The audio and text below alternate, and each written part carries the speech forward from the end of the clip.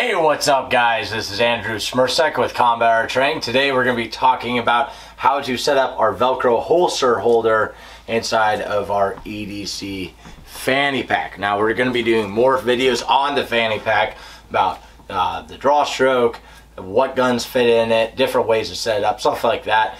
But it all starts with properly putting in the holster.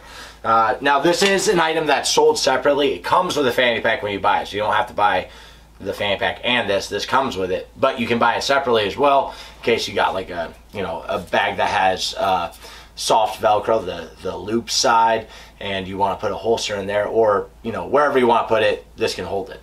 Now these are meant to be used with inner waistband holsters, so most people already know, but let's go over it real quick. Inner waistband holsters are the type that go inside the pants and then attached to the belt.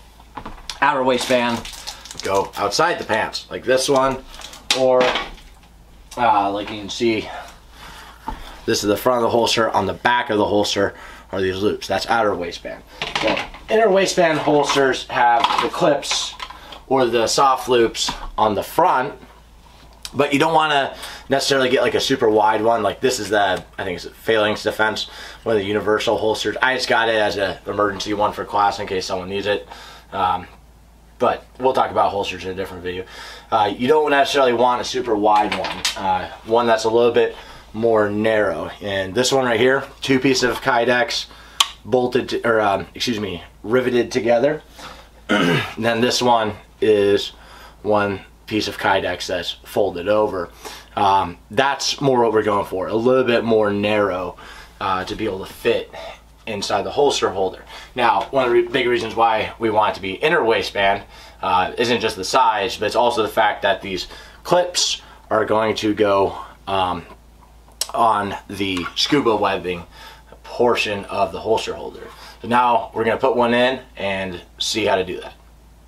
Okay guys, first thing we gotta do is we gotta size this to the holster so that when we slide the holster in, it slides in very tightly. Like we wanna be forcing the holster in a little bit. Now with this one, it's wider back here than it is down here, but we can still get a good estimate of how far we need to bring it over.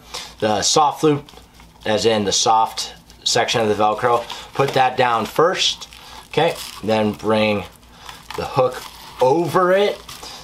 All right, now we're gonna try to force it in. We want it so that we have to like really shove it in and it doesn't just go in easily, because if it goes in easily, it can also come out. All right, now that's just about right. Yep, that's good right there. Then you gotta make sure that the clips are over the scuba webbing. Now this is a 1.5 inch scuba webbing section also, so it should work with the majority of holsters out there, but keep that in mind, that's 1.5 inch. Now pull on it, make sure it's good. I could probably go a little bit tighter, but let's just keep the video going. Now next thing I want to check, of course, make sure your gun's clear. That does not mean dry fire it. Next thing I want to check is that when I put the gun in, I can get a full grip, okay? Because one thing is different holsters with like different cants on them, sometimes when you try to get a full grip on it, your knuckle will be blocked right here by the webbing. So depending on the holster you got, just make sure that you can get a full grip on it. All right, now, again, inner waistband holsters that have clips or soft loop or something. I'm not talking about sticky holsters or hybrid holsters or any of that nonsense, okay? A full KYDEX holster, KYDEX on both sides, okay? Now, next thing we're gonna do is we're going to show you how to put it inside the fanny pack. All right, now that we have the Velcro holster holder mounted with the holster inside, we're going to fit it to the fanny pack.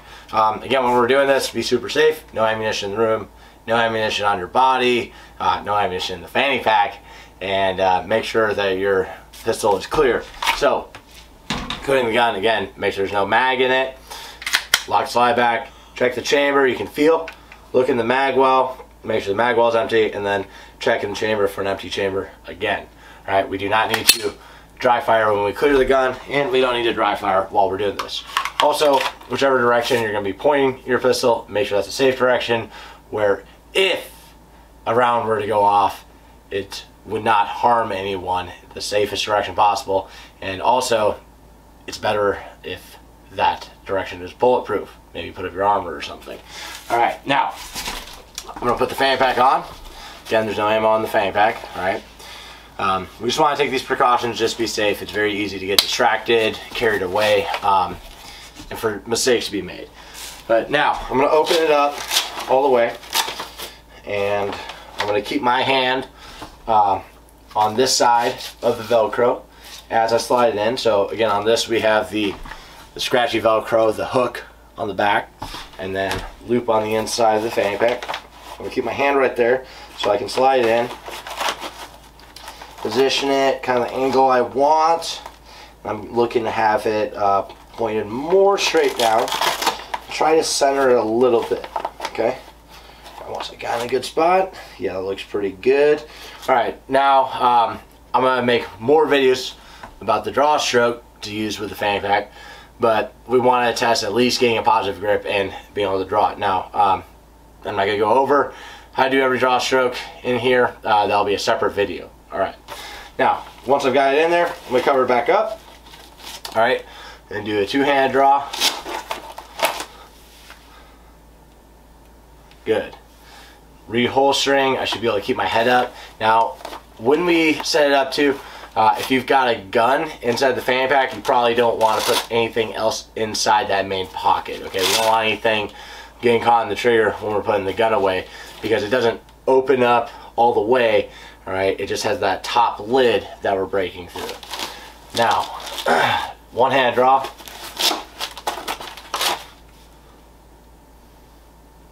Good.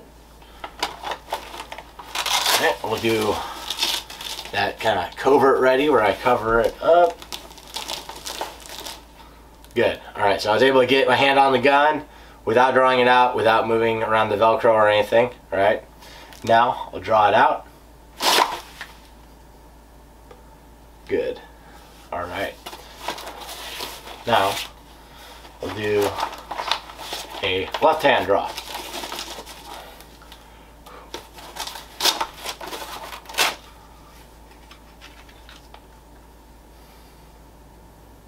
Good.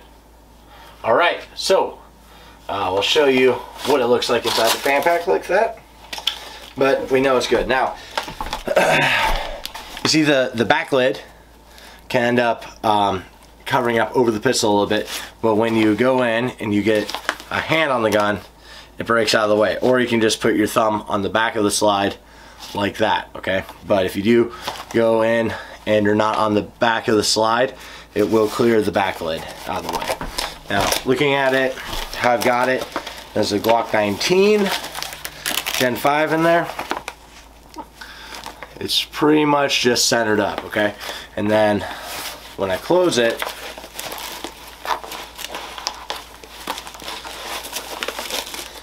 there's a Velcro on the sides, you see from behind, nothing is showing. Okay, so that's it, guys. Thank you for watching. Thank you everyone who's already bought the fanny pack. It seriously means a ton to me. Thank you everyone who's been buying the slings. Thank you for subscribing. Please comment below. Please share this video. If there's any questions you have about the fanny pack, any videos you want made, please let us know. We plan on doing one about what size guns fit, different ways to set it up, and then we'll get some range footage with it too. And also should be having a Glock 44 review coming up, and you'll see this in there during some of the drills. So thank you for watching. Keep fighting communism.